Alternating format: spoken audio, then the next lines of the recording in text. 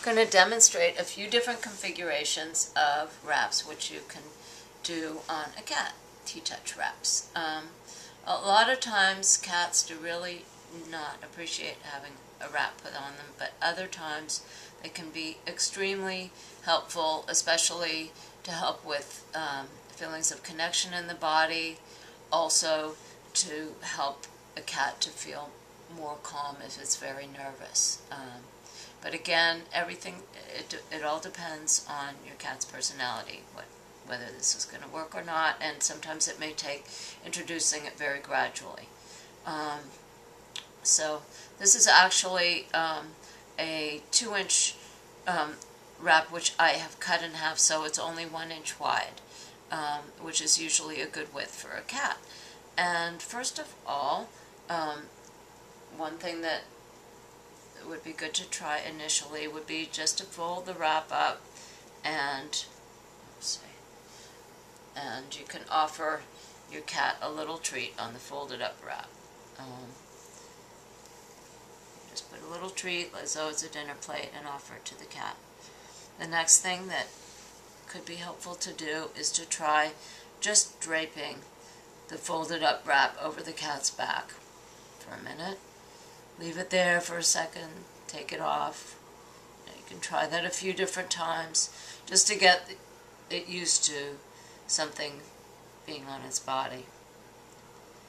And when you finally do go to try and put the wrap on, we're going to first do a quarter wrap, which is simply, you start out with putting it across the chest, crisscross over the back, and then with the quarter wrap you just tie underneath its stomach.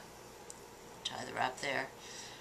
But then if you want to go ahead and make the half wrap, you continue crisscross under the stomach, and then you come around and tie the wrap off to the side of the spine so that the knot is not putting pressure on the spine. Okay, so then I always try and tuck the little ends underneath. Some people use diaper pins to affix the, to close the wraps, but I like to use just knots because I'm also, to make sure the pin doesn't come open.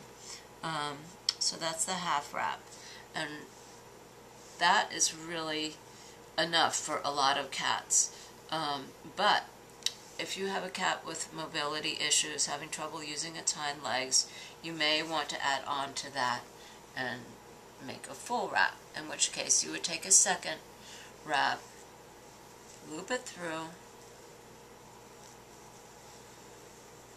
and so you have 2 halves of the wrap, and one's going to go around the back of one leg, and then tie back here. I'm just kind of improvising and tucking under this, but actually in reality I would tie it there, and probably if I was going to continue to use it on the cat I would cut the wrap to size. So we just come around and we're going to tie it on the other side, so you'll see it's going around each of the hind legs, and I'm keeping it nice and loose. It's close to the body, but it's not tight, so you can stick your fingers underneath, because the point is not to have it be really tight, but just be fitted to the body so that it will bring body awareness. And now we have the full wrap on, which brings awareness to the whole body.